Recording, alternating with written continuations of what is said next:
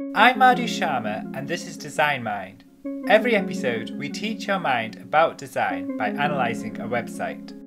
In this episode of Design Mind, we are looking at Juliana Bicycles, which specialises in mountain bikes for women. The website is a good example of clean design. As we will see, it also offers a unique navigation experience.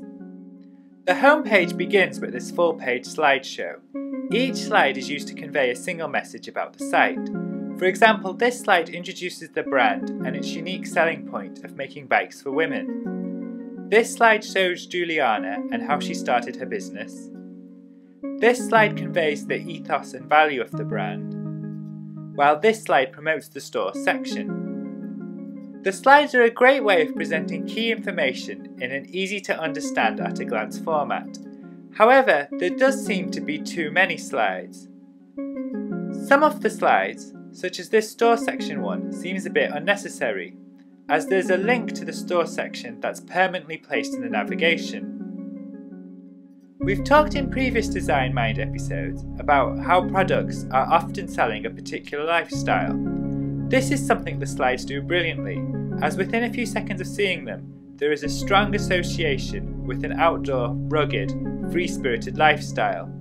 This slide in particular strongly suggests that the bikes will bring you closer to nature and your friends. Scroll down and we get this tiles interface, which primarily shows off the bikes, but also intersperses them with links to other content. The tiles interface forms part of a unique system for exploring the site, which we will now examine in more detail. As we can see from the navigation menu, the site has 4 main sections. This is reflected in the tiles, which are also arranged into 4 groups, with the larger index tiles, such as this one, being used to mark out the start of each section. Clicking on one of the tiles triggers JavaScript technology, which allows the new page to seamlessly load. The user can then press this close button, and the same JavaScript wizardry is used to seamlessly return back to the tile's index. This tile's navigation interface is a great way of adding a sense of individuality to the site due to its uniqueness.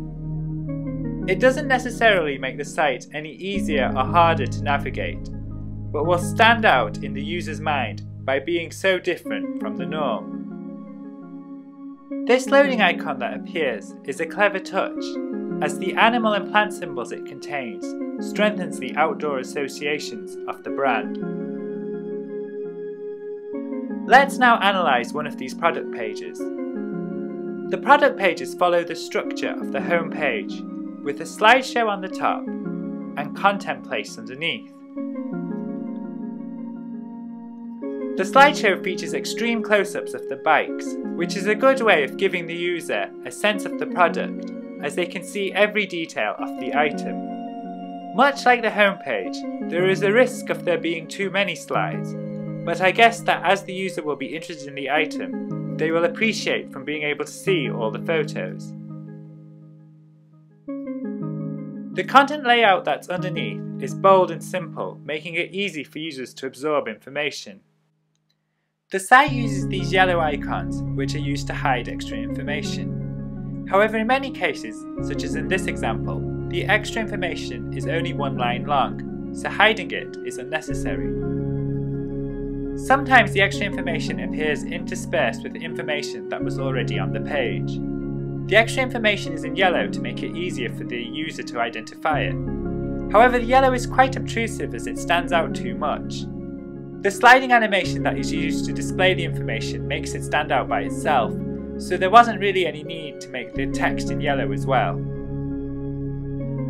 Going back to this navigation system that we looked at earlier, the user can click on these arrows to flip between the pages. This works really well as it lets the user quickly see a range of products. It reproduces the experience of browsing through a catalogue or scanning and browsing in a store. Of course, the tiles interface allows the user to see a range of products quickly in one go. However, the flicking experience is actually more fun.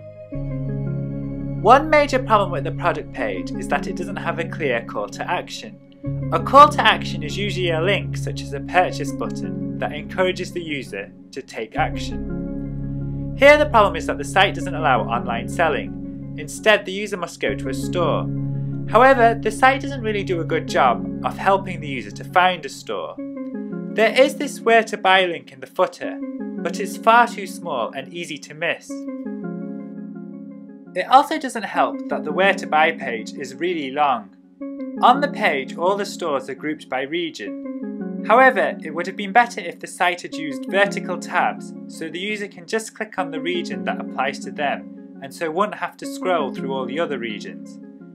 They should have also used geolocation technology to detect the user's location and then display the nearest store that's relevant to the user. Let's look at the article pages. These are the same as the product page. A slideshow is used on the top and content is placed on the bottom.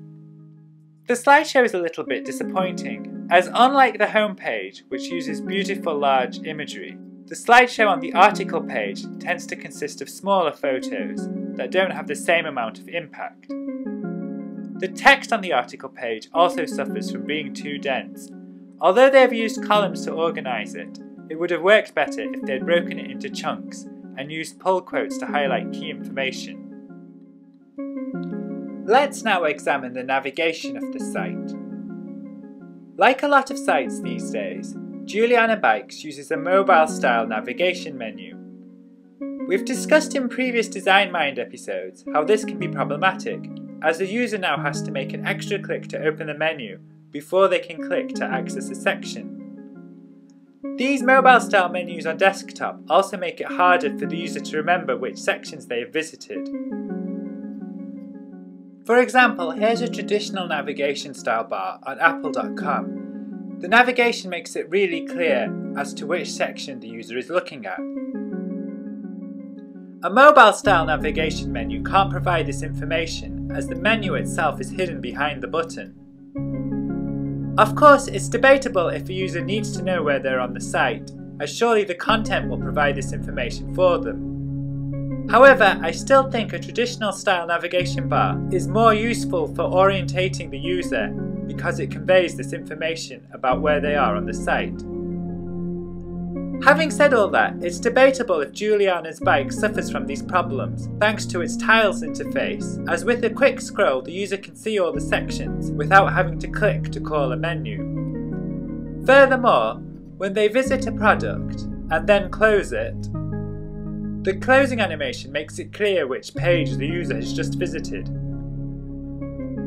In fact, given how well the tile interface works, this navigation menu ends up being a bit redundant, so I'm not sure why they've included it.